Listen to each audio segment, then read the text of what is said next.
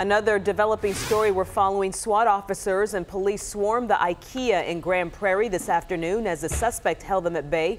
The entire area was closed off before a deadly shootout with police. Our David Goins has been on the scene since this started just after 2 p.m. He joins us live now from Grand Prairie. David?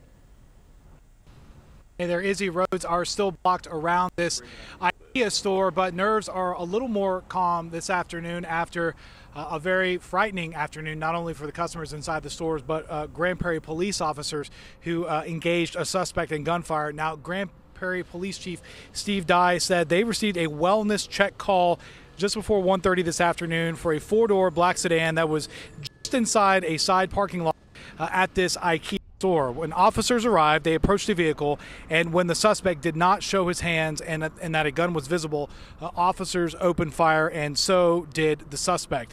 The police chief says then there were 2 more periods of negotiations with the suspect and 2 more exchanges of gunfire before they found him dead in his car. Meanwhile, customers inside Ikea could hear those shots volleying back and forth. That created a lot of understandable panic and urgency to get into a secure location. This video you're seeing is from Tony London. He is a customer who provided us with the vantage point of that secure holding spot that customers were in for a better part of an hour. He told us he was just having lunch with a friend inside Ikea, but he knew quickly when he heard gunshots a dangerous situation was unfolding.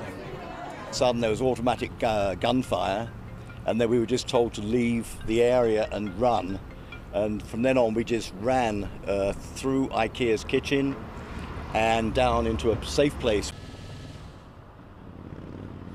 Now, because this was an officer-involved shooting and a deadly one at that, police will be out here for several more hours. No word on when the Ikea store here in Grand Prairie will reopen to customers. Live in Grand Prairie, David Goins, Channel 8 News. All right.